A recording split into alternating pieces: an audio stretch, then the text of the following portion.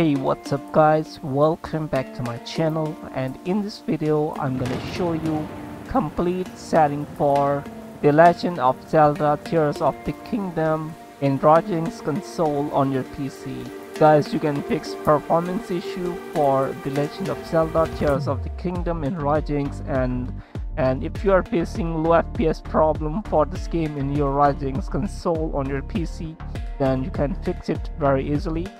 But do not use any mod for this game. It's very important thing, guys. So let's start.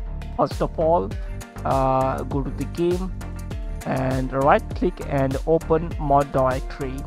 So do not use any FPS mod for this game because 30 FPS mod and 60 FPS mod can cause low FPS problem. So delete all mods from here.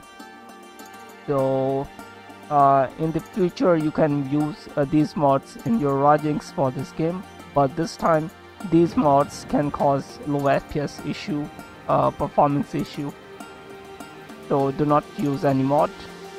And for more settings, go to options and but first, guys, do not use XCI file for this game in Ryujinx. Use NSP file instead of XCI file. So I have an NSP file over here, you can see. And now for more settings, go to options and settings and go to system and use enable VSync. So this time VSync is useful for performance for this game in Ryujinx. So use enable VSync and apply and go to graphics. And if you are using Vulkan, then please use OpenGL instead of Vulkan, because this time OpenGL is better than Vulkan. But in the future you can use Vulkan because Vulkan is better than OpenGL for performance any game in Ryujinx console. But this time I recommend OpenGL. So select OpenGL from here and select resolution scale native 720. So I have already selected by default, and apply and save. And for more settings, go to search bar on your Windows and make sure your drivers are up to date for your GPU. So go to device manager and go to display adapter.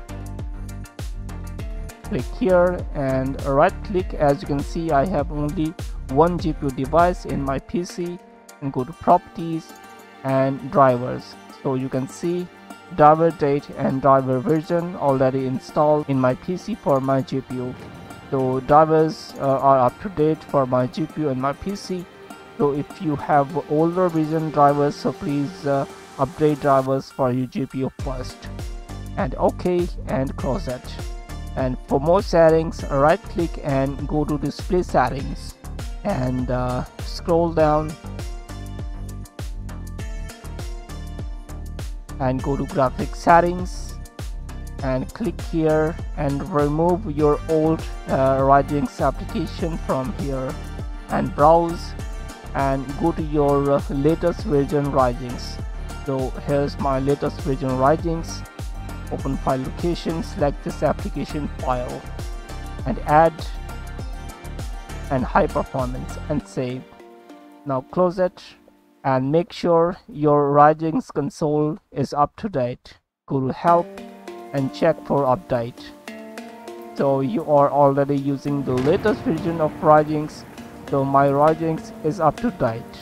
And if you want more settings for your GPU device for this game in Ryujinx, then right click and go to NVIDIA control panel. And if you have AMD GPU device, then go to control panel for your AMD or Intel HD graphics. So I am using NVIDIA GPU, so I want some settings for my GPU for more performance for this game in Ryujinx. So go to adjust image settings and select performance from here and check this option, apply, and go to manage 3D settings and scroll down, and over here guys, OpenGL rendering GPU, select your GPU device. Okay, it's very important. Select your GPU device and scroll down, and power management mode, select maximum performance, and texture filtering quality, select high performance, and it's done.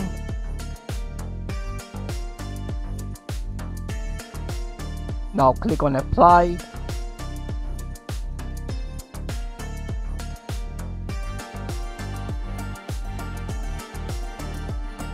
Now go to program settings and click on add and browse, and go to your Ryujinx application file, right click and open file location, and open and apply, and it's done. Now close it.